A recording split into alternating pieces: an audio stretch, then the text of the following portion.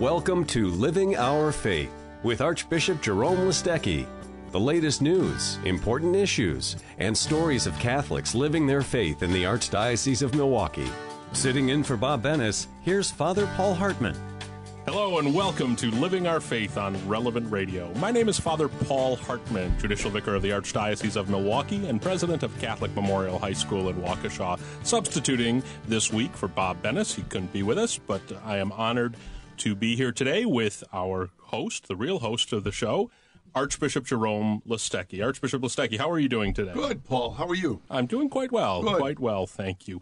Lots of things happening in our society and the church today.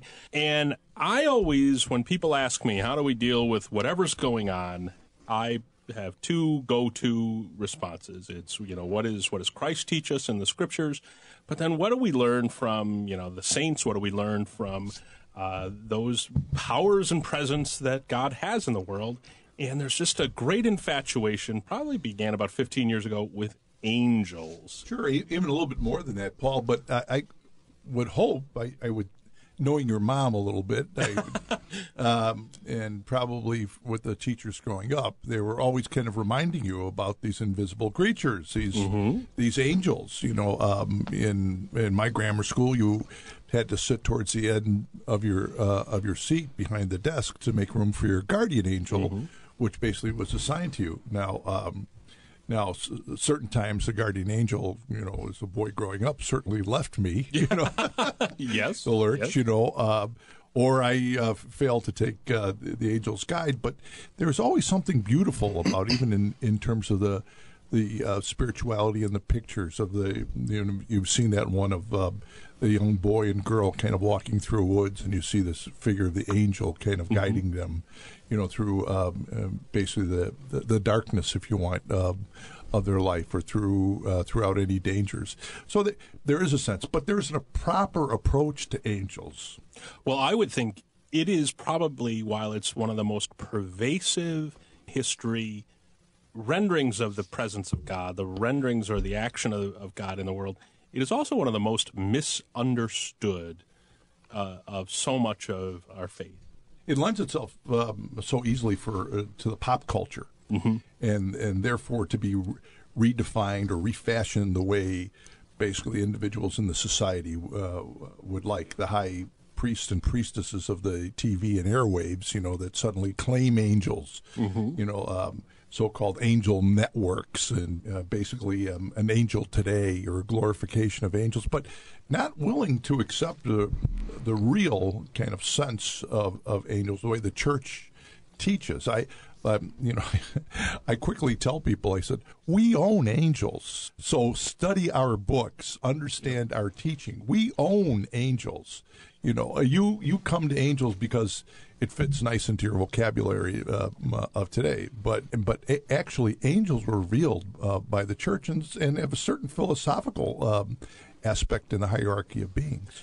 To help us understand this, to help the church and the Archdiocese of Milwaukee to understand this and other things spiritual, we have as our guest today Father Cliff Ermatinger. Cliff's a good friend of the Archbishop's, and truly has a lot of insight to share with us about the study, the theology of angels. Cliff, why don't you introduce yourself, tell us what your ministry is nowadays, and then begin to bring us into the story of angels. So thanks, Father Paul. I grew up in Chicago. I might add that I met the Archbishop when I was 14.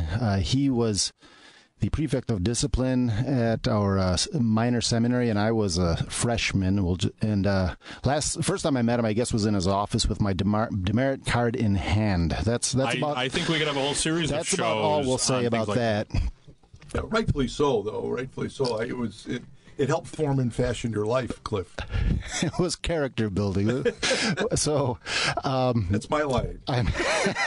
That's what I was told anyway. Well, my ministry here in the diocese is called a spiritual consultant. So I deal with all sorts of alleged extraordinary phenomena that's reported. And the church has a very clear, convincing body of principles and teaching on how to deal with every sort of situation, whether it's somebody who's saying they have a vision or a locution, bilocation, whatever. In fact, if I could bilocate, I would stay in bed and I'd send the other guy out to work. But that's not that hasn't happened yet. That's character building. But about angels in particular, ever since the early 90s, there's been a fascination with them. And I think this has been appropriated, unfortunately, by the New Age movement. And why? Why is that? When the church has always had a very clear, logical, beautiful, full teaching on angelology, I think it's a substitute. They become a substitute for God. And we misuse this term angel so often when somebody dies. Well, he's an angel now. No, that's a separated soul. That's somebody who went to eternity. It doesn't. Our nature doesn't change. We have a human nature. Angels have an angelic nature, and so that's not true. That's another misappropriation of the term. But I think the New Age movement took angels as God light. In other words, there's a God who doesn't give us a doctrine, which was true yesterday, is true today, and will be true tomorrow. It's also a God who doesn't judge our actions. It's just something. It's kind of like background music to sunsets. It's just exactly. It's warm and fuzzy. Some depictions of angels really are. Well, every depiction of an angel is going to be inadequate to a certain extent. But above all, I think the Gerber baby with wings, that one I really don't like, from the Baroque period. And just because angels are powerful. They're very powerful. You think about John, when he was on Patmos and he saw an angel, he fell down in dread thinking it was God. And he says, "Get on your feet, John. I'm just a creature like you." But he was looking at an angel. And so he was frightened. So these are fierce, powerful creatures. They're not little babies with wings. And however, let me help you rehabilitate that little baby with wings. Thank you. That little baby with wings usually are depicted as the cherubim and seraphim. Right. And the cherubim and seraphim in the choirs of angels. They're the highest. They're the highest. They are the highest. They are right next to God in terms of the adoration of exactly of God. And that's how the 9 choirs would be considered. The closer you get to God, there's that sense of the cherubim, the power, the purity, intellect, will. But then those that extend themselves more into the world, the messengers, it's the archangels. It's a hierarchy, and this is the one situation where big government works. You've got our Lord who is sharing his power with his creation. And, Thomas has a saying called bonum divus evum sui. Goodness is expansive. It shares itself. So the fact that we have the communion of saints, the fact that we have all of these angels working for us, doesn't diminish God's power. It manifests his goodness. It manifests his love because he allows us to share in his project. And the angels, when you go from the top, who are the seraphim, that's Hebrew, means the burning ones. Why? Because they're the closest to our Lord. And you go all the way down to the lowest choir. There are 9 choirs. The lowest choir, they're just called angels. The second lowest, they're archangels. They all have a mission, and part of it is contemplative, part of it is active. The higher up you go, the more contemplative it is. And this is what the church has also taught about our own religious vocations. The highest, the most noble vocation was the pure contemplative, the hermit and the monk, and not many people are called to that, but we're all called to be active and contemplative in other words, to work for our Lord's kingdom and to be men and women of prayer. And angels do that. One thing that's interesting about angels, not only how powerful they are, is how many there are.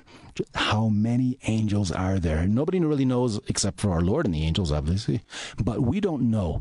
Church fathers would take the parable of the lost sheep and say, we are the one sheep that was lost, the 99 that didn't get lost. Those are the angels. In other words, the church fathers would say there are 100 times more angels than humanity ever was, is, and will be. Now, back to the comparison of people and angels in terms of numbers. The guardian angels are taken from the lowest choir. It's also the smallest choir, according to Thomas. The smallest choir is the lowest choir. Those are the angels. So just think of every person from Adam up, and everybody who existed up until our times, everybody who exists now, and everybody who will exist up until the eschaton, Judgment Day. Everyone has one non-recyclable angel.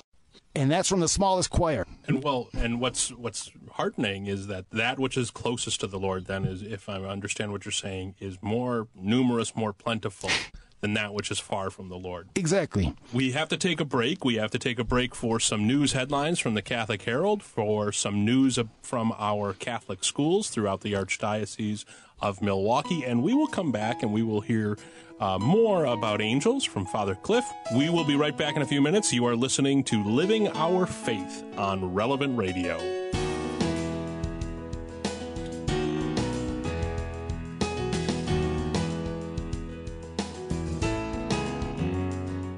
This is Don Barclay and Corey Lindsley. Here's our friend and Uptown Motors sales manager, Jeff Sardina.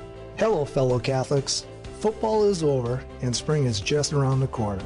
You owe it to yourself to stop in to see what's happening at Uptown Motors and the difference when it comes to purchasing a new or pre-owned vehicle. More and more relevant radio listeners are choosing Uptown Motors. When you purchase a new or pre-owned vehicle from Uptown, we'll donate $200 to the school or parish of your choice, plus $100 to their food pantry. Uptown Motors is the dealership that gives back to the community, and they've been doing it for years. As a Catholic, why go anywhere else? Take it from me. When you stop in and meet the Uptown team, you'll see the difference. Uptown Ford on Mayfair Road, just south of North Avenue, or Uptown Motors in Slinger. Go to relevantradio.com, keyword Uptown. Uptown Motors, Catholic owned and Catholic proud. Good morning. I'm Grace David with headlines from the Catholic Herald and CatholicHerald.org. Last week, Father Jeffrey Haynes and Father Jim Schurman were ordained and became auxiliary bishops of Milwaukee in a beautiful liturgical ceremony at St. John the Evangelist Cathedral. Read all about the majesty of the event at the Catholic Herald website, CatholicHerald.org. Archbishop Jerome Listecki points out that the line of apostolic succession for himself and his two new auxiliary bishops, Jeffrey Haynes and Jim Schurman, dates back to the original 12 apostles. In his Herald of Hope column this week, the Archbishop says the stained-glass windows of the St. John the Evangelist Cathedral were smiling this week. This is just a sample of the inspirational stories you can find at CatholicHerald.org. In other news, being a strong man and the leader of a household anchored in faith can be a tough job. However, to help Catholic men, the Men of Christ will hold their annual conference and rally in downtown Milwaukee. The Men of Christ Conference is April 1st at the Milwaukee Theater. You can discover more about their mission in this week's Catholic Herald.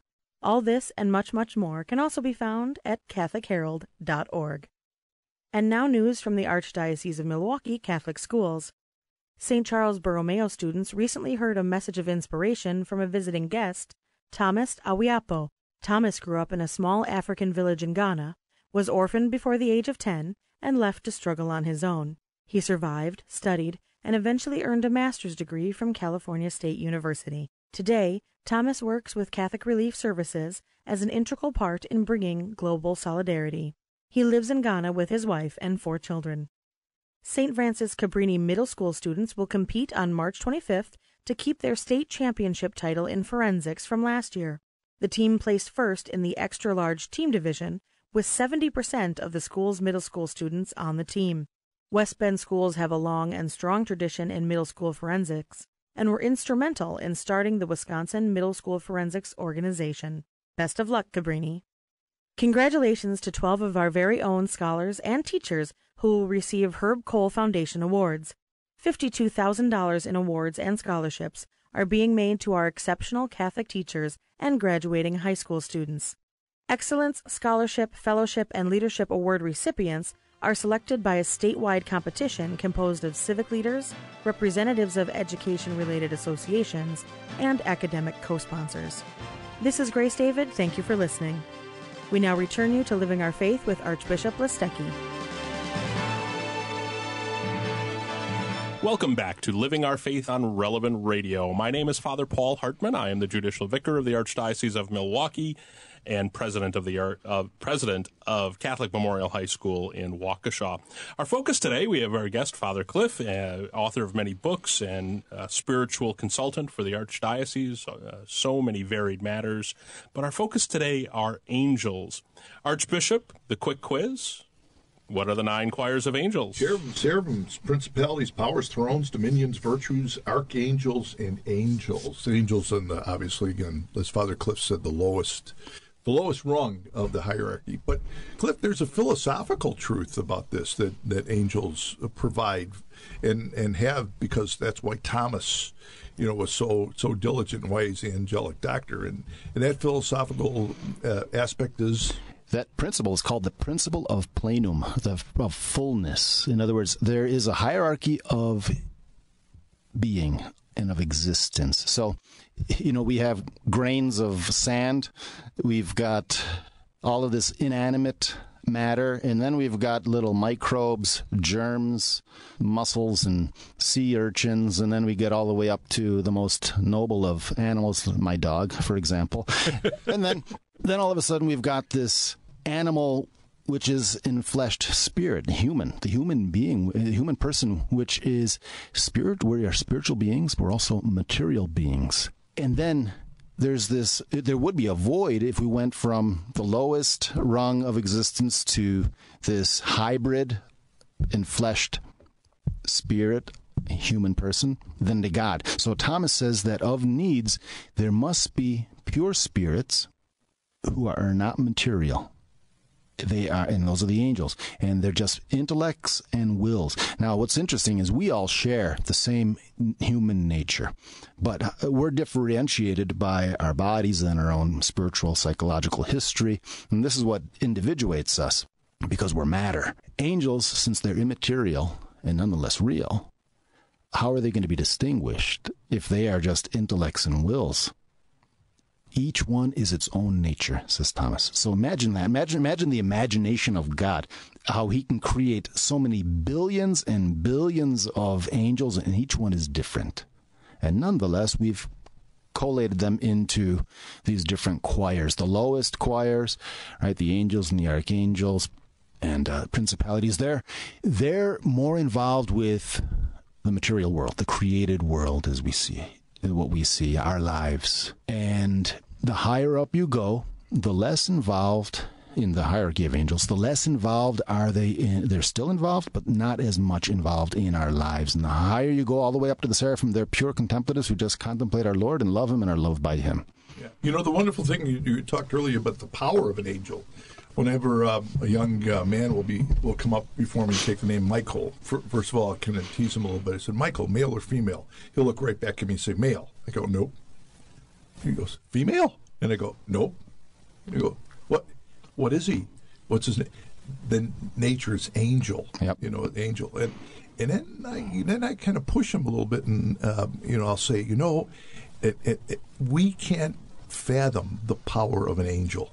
I mean, take the greatest material power in the world, the splitting of an atom, fusion. It pales in comparison to basically the pure intellect of the power and pure intellect of an angel. They are so beyond us in terms of intellect and will. But at the same time, they have their limits because they're creatures. They don't know the future unless it's revealed to them by God. They can't read our thoughts unless we will to communicate with them. So if we just pray silently to our guardian angel, which we should do, he hears us because we want to. Imagine they don't have mouths, they don't have ears, so how do they communicate with each other? Through their wills. They will to communicate, and that's how they know what each one is saying to the other. And, there's such a multiplicity of angels. We must be like their pets to them, because we're kind of dumb, we're weak, we're so inconstant, we change our minds. And angels, on the other hand, they see with such clarity. When they make a decision, they don't change their minds. But yet, as some of the church fathers say,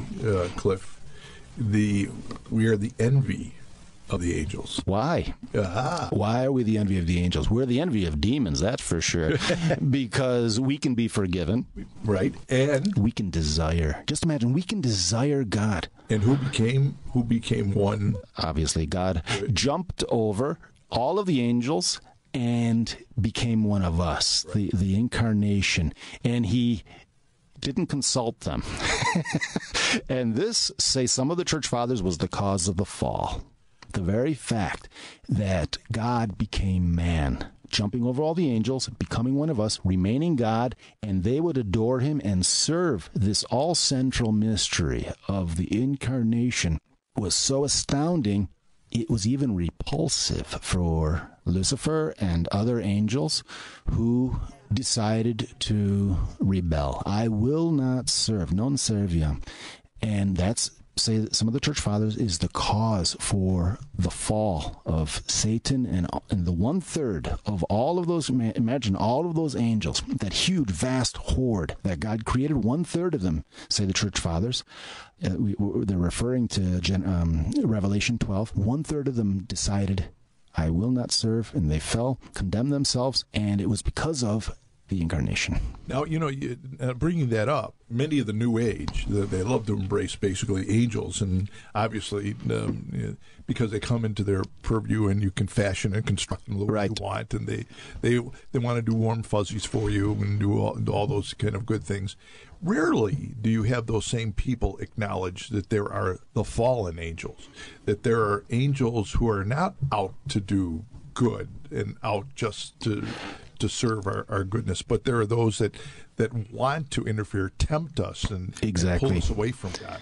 Or they're viewed, these fallen angels are viewed almost with this, they're just misunderstood. They're the humorous. Well, I mean, there's a television series now, Lucifer, about, Lucifer, and then, it's the angel, the angel with this pitchfork on your other shoulder. Supernatural. So they just, they undervalue, I think the same way they undervalue the purity and the goodness of angels, they undervalue or underestimate the evil that is brought into the world. Exactly, and notice there at the root of it is a type of a religiosity that I create and I control. In other words, I'm not going to be held up to a standard here, God's will, that I didn't vote for, that I don't make. And so they think to satisfy their own spiritual need with this, not realizing that you don't create reality. We can try and come up with our own ideas, but reality is something we discover and we live in the midst of.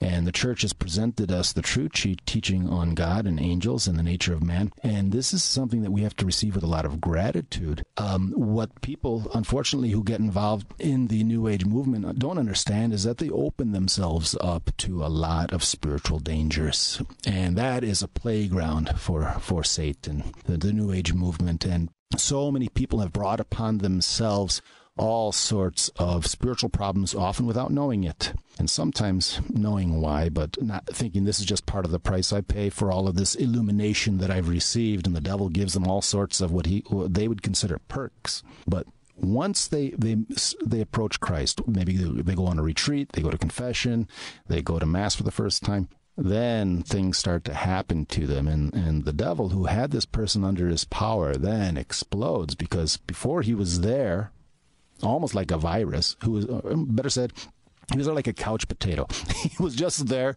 enjoying life in this person, making this person suffer in certain ways, and now his position is threatened, because this person is approaching Christ and the sacraments and the church. And, of course, what does John say in his letter? He says, Christ came to undo the works of Satan. Remember, too, that if we hold to the Catholic Church's teaching on angels, then we have a clear view. Paul addressed the Corinthians, about their exaggerated view of the angels. And so this isn't just a new problem. Christ is not one more angel. We see that in Hebrews. What angel did God call my son, right? And so this is back to the centrality of the incarnation. And angels were created to serve that, and even though they're above us, they serve us. But we have a duty to thank them and to pray to them and to give them the honor that is their due. Archbishop, with just about a minute to go, a little more, you wanted this as a theme and as a subject. What do you hope that your average Catholic takes away from a reflection like we've had? Yeah, and pretty simply, Father Paul, that the teaching of the Church is pretty firm, and it directs us to a proper understanding of angels, of those wonderfully pure spirits that God has given to us. And although they're in our kind of like popular vocabulary, and we'll hear people use them, we should be more sophisticated in terms of our faith, understanding where God has placed them in relationship to basically the created beings, and how God has fashioned them to help literally serve His purpose for us in this world, and how the proper use of angels, when we understand like a guardian angel or we pray to angels, we're praying for them to help us be instruments of His will in this world. At the same time, I want people to have a very sophisticated and sober look at those fallen angels and understand that there are the entities there that try to pull us away from God, and that there are things that entice us into basically that relationship. So, wonderfully having Father Cliff here to help kind of clarify us. And as you can see, and under smiles on her face, it's a fascinating subject. Mm-hmm. It's a fascinating subject because it expands our imagination. We're no longer just people of this world, but we understand how God has created all of living being, and creation expands so far above what we can imagine. We need to take our final break before we finish with prayers. Thank you for tuning in. Thank you, Father Cliff. You are listening to Living Our Faith on Relevant Radio.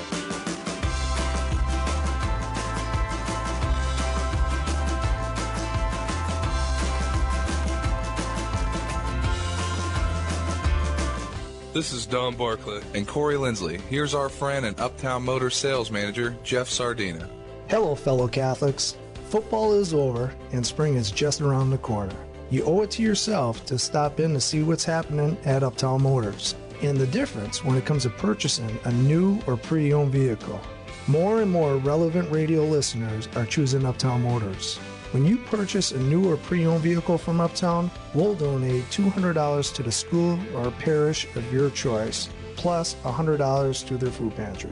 Uptown Motors is the dealership that gives back to the community, and they've been doing it for years. As a Catholic, why go anywhere else? Take it from me.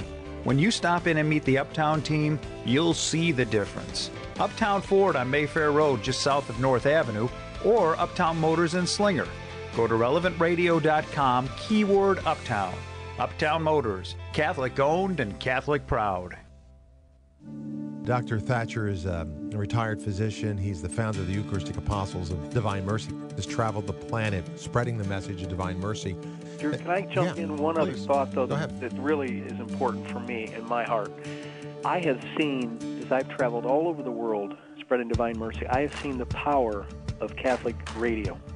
When I go out and talk, it may be to 50 people, it may be to 100 or 200, but you can reach thousands at any one time and really change the world. And I cannot emphasize to people enough the importance of Catholic radio, Catholic formation, understanding the faith, helping people, as you do, to live their faith. And I would ask people, give what they can to Relevant Radio to keep this thing going. Relevant Radio is listener-supported radio. Please call now with your tax-deductible donation.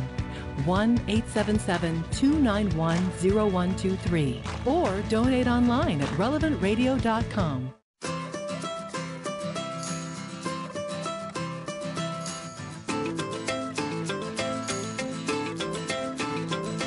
Welcome back to Living Our Faith on Relevant Radio. My name is Father Paul Hartman. We've been talking about angels, and both the Archbishop and Father Cliff have different prayers to angels that they learned as kids. We'll use that as our close. Right, and we will. And probably right after the sign of the cross and the Hail Mary, you said basically you were taught the prayer to your guardian angel. So, Father Cliff, why don't you do yours first, and I'll follow up afterward. Angel sent by God to guide me, be my light and walk beside me, be my guardian and protect me, on the paths of life direct me. Angel of God, my guardian dear, to whom God's love commits me here, ever this day be at my side, to light and guard, to rule and guide. And may the blessings of Almighty God be upon all of you, in the name of the Father, and of the Son, and of the Holy Spirit. Amen. Amen. This has been Living Our Faith on Relevant Radio. Thank you to all of you for tuning in. Tune in again next week. This has been Living Our Faith with Archbishop Jerome Listecki. Join us again next week for the latest news, important issues, and stories of Catholics living their faith in the Archdiocese of Milwaukee. Faith in the Archdiocese of Milwaukee. Faith in the Archdiocese of Milwaukee. Faith in the Archdiocese of Milwaukee.